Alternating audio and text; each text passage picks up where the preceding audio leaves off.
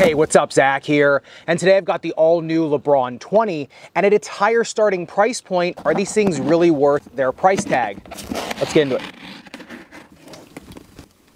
So the first and most obvious change from recent LeBron shoes is that these are a true low top, but the materials in the low top I think are pretty interesting to look at.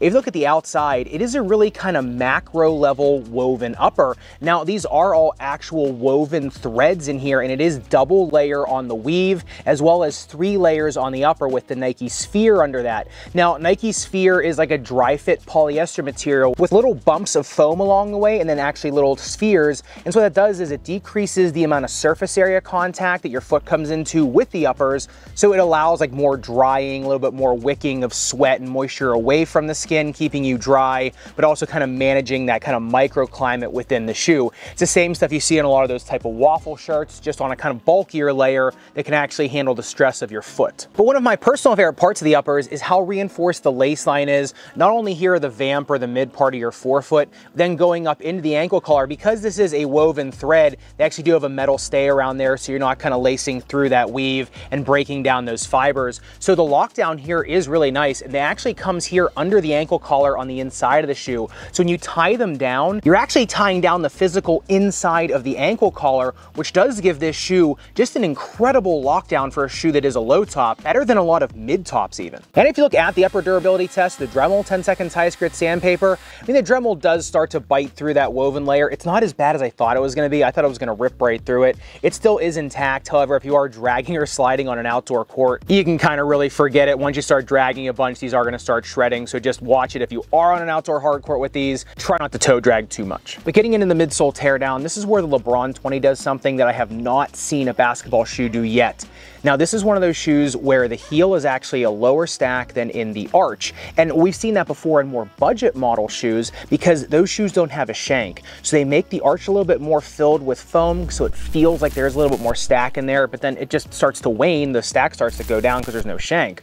Whereas in the LeBron 20s, you get this really nice contoured midfoot here, but it also has the carbon fiber shank underneath of it protecting it. So you're getting a really soft, comfortable footbed of Cushlon, which even though it does feel like Cushlon for sure, it almost feels like cookie dough that's been in the freezer for a little while. That's kind of the consistency of it. So it is kind of a little bit more of a denser formulation of Cushlon, so a little bit more plush underfoot. Plus then you get the Zoom Turbo unit in the forefoot there. So all around the kind of engine of this shoe is just really meant for a lot of contour, a lot of comfort, and almost kind of a lot of customization there, because this dense Cushlon will start to mold around your foot, but you do have the carbon fiber shank still under there holding you up. So, you know, this shoe almost acts like there's an over-the-counter orthotic in there, and so it's almost kind of somewhere between the Move Game Day and the Move Game Day Pro, the kind of support you'll get there. So in terms of a midsole, it's almost kind of bringing an over-the-counter orthotic to the table already for people that kind of like that feel. And if you look at it on the jump height test, 41 centimeters on average, not the bounciest shoe I've ever seen this year, and I think that's just because the Cushlon is a little bit more dense. The forefoot is a Zoom Turbo unit, which is more meant for ground feel, giving a lot of forgiveness to the forefoot, but being able to kind of feel the ground with all these undulations in there, so you get more of that kind of 3D contact. And I do like that for more of a ground assault, kind of a little bit more shifty footwork. However, in terms of bounce, even though these did get over 40 centimeters, they definitely don't feel super bouncy. They feel much more cushioned, much more kind of contouring to your foot. So if you're looking for a shoe that feels super bouncy, they're not the TRC Blaze Court, they're not the GT Jump. Definitely a little bit of a different feel there. But getting into the outsole tread, this is almost something that looks like it's out of Guardians of the Galaxy. It's kind of a real non-traditional, kind of more of a digitally generated tread. And what this is really meant to do is be able to grab an organic surface like hardwood in really whatever direction you're trying to pivot or move. That's why whenever you're looking at a tread like this, and you see these real non-uniform shapes everywhere around there, it's because they're trying to pick up traction if you're kind of in an awkward position or only using one part of the shoe. So whereas if it's just one linear tread or even just herringbone, it's only going to grab where it's kind of 90 degrees or 45 degrees to the ground. Whereas on these, because it's non-uniform, it can grab in a lot of different directions. So that's why they use this, and it's also much better on an organic surface like hardwood versus an outdoor court. Now, I did notice on these, the traction on them was pretty much better than anything I have tried this year. If you look at the outsole durability test, the Dremel 10 seconds highest grit sandpaper, I mean, almost 2 millimeters of damage on a 2mm tread depth. The durometer was about 11.75, so more of a medium compound rubber. So even though when I had these on a dry outdoor court as well as a slick outdoor court in the morning when they were still kind of dew on that paint, I had zero problems with grip whatsoever. Definitely the best gripping shoes of the year, like I just said. On indoor hardwood courts, I mean, like I said, better than anything I have tried in recent months for sure.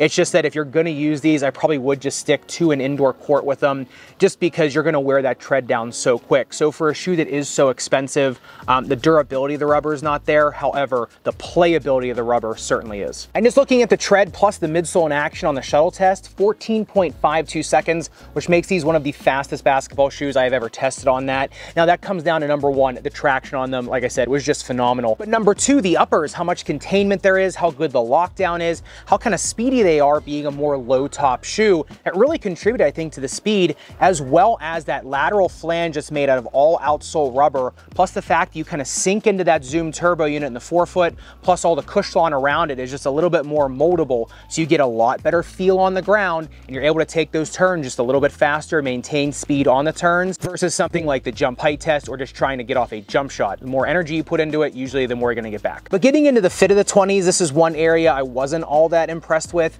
They are incredibly tapered, especially in the forefoot. They taper pretty hard. So if you are a 2E, I mean, you can try to go up a half size, but if you're any bit of a wide foot, especially bunion or Taylor's bunion, you're just gonna cramp in these. I had about 3 days worth of really bad cramping in these shoes, and I'm just barely a 2E, and in my standard size, I just could not get these to break in. Up a half size, you got a chance, I think, especially if you can maybe shove some lacrosse or tennis balls in there, but it is a pretty extended break-in because the uppers are so containing, because they are so many layers, and because they are just a little more constricting with the bulkier, thicker weave on them. But if you are someone that suffers from ball of foot pain, heel pain, or arch pain, they are a tremendous shoe. The amount of stack of air you get in the heel on these is phenomenal. It's like the Lebron 19 in the forefoot. It's just a huge stack of Zoom air, plus the Zoom turbo unit in the forefoot is so forgiving, plus all the offloading from that really soft dense cushion in the midfoot with the carbon fiber underneath of there. It's just, if you're someone that's bringing ailments to the basketball court, especially on the bottom of your foot, there really isn't much better than this shoe. You just gotta watch out for if you're a wide foot as well. It's just gonna cram you in there pretty good. But getting into the all-important playability of the LeBron 20s, definitely the best low-top basketball shoe I have tried in recent memory. Basically, if you're looking for a low-top basketball shoe that plays like a mid or a high, this is it. I mean, it's tremendous engineering. I think, you know, just for whoever designed this and for whoever was thinking about how I can make a low top play like a mid or a high, you know, that to me is worth a lot of accolades on this shoe, because it does get that done. And I have just not seen that before.